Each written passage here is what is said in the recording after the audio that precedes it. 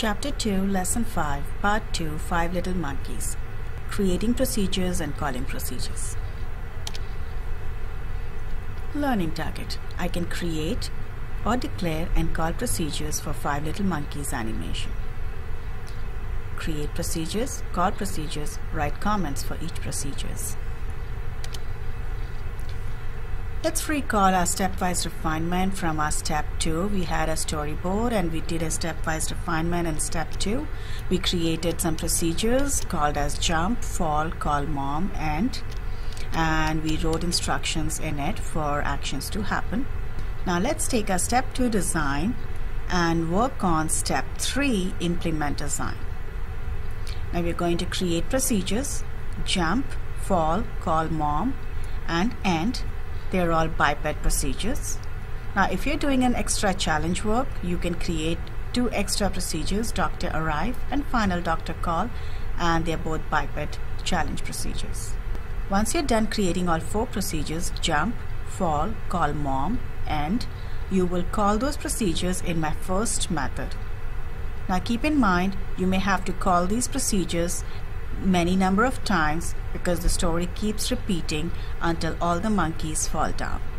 Always do incremental development while writing procedures. Step 3, implement design. Step 3, implement code. We need to create biped procedures. The first thing we would do is go to the class menu and then select the biped tab and then click on add biped procedure and create procedures for jump, fall, end, call mom. You will write instructions for each procedure. Do not forget to add comments at the beginning of each procedure describing the action for each procedure. Also, don't forget to add comments at the beginning of my first method, and you will have student, lesson number and name, and then your date. Step 4, test. When we test, we need to call our procedures in my first method in the correct sequence. Now keep in mind, you'll be calling these procedures many number of times. So instead of calling it all the time, we can just call it once for 5 monkeys, make the story for 5 monkeys, and then just copy and paste that over and over again. Step 4, call procedures in my first method. Now here's a sample when you finish program my first method would look like.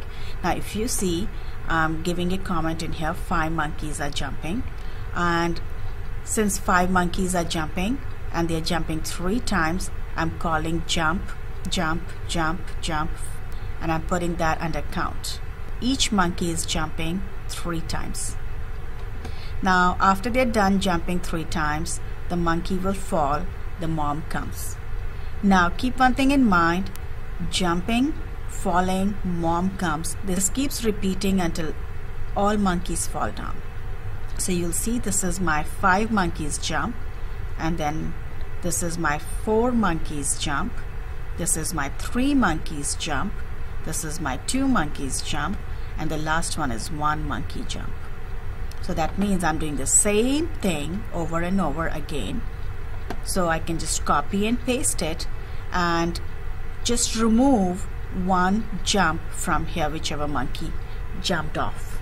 Now here's my demo program for 5 Little Monkeys. I'm going to quickly show you how to copy and paste these instructions because all of this program is repeating the jump, repeating the fall, repeating the call mom. So the first thing that I'm going to do is go to my control structures in here and drag and drop do in order. And I'm going to put my count inside it for the jump, and I'm going to put the fall procedure inside it, and I'm going to put call mom procedure inside it. Now don't forget to add a comment that says 5 monkeys jumping. So all of this action in do in order is for 5 monkeys jumping.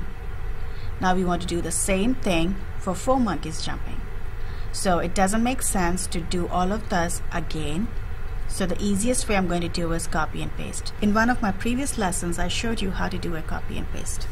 So I'm going to press Control, click on my do in order, and hold it and drag it down. So that makes a duplicate copy of it. Now the next and most important thing we need to do is look into the fall. Which monkey falls in our first scene? It says golden monkey 4 fall. So that means monkey number 4 is out of picture. So we want to take a look at monkey number 4 and we want to just delete that jump. Simple as that. Now the change that you want to do in here is, since monkey 4 is out of the picture, he is not jumping, so you want to pick another monkey and make it fall down. So select monkey 1. So just this is what the change that you need to do. And most importantly, you want to put a comment for every section. So just before this do in order, I'm going to put my comment in here, 4 monkeys jumping. So now do the same thing for 3 monkeys jumping. I would drag the comment in here and I'm going to type in 3 monkeys jumping, and then again I'm going to copy and paste this and just remove extra lines of code that's not needed. So now the first step you want to do is click on my first method.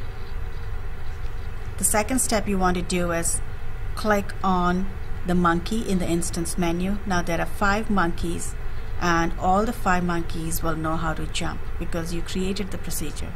So you have to click on that monkey and you will see the jump procedure, and then you will drag the procedure into my first method in your editor area.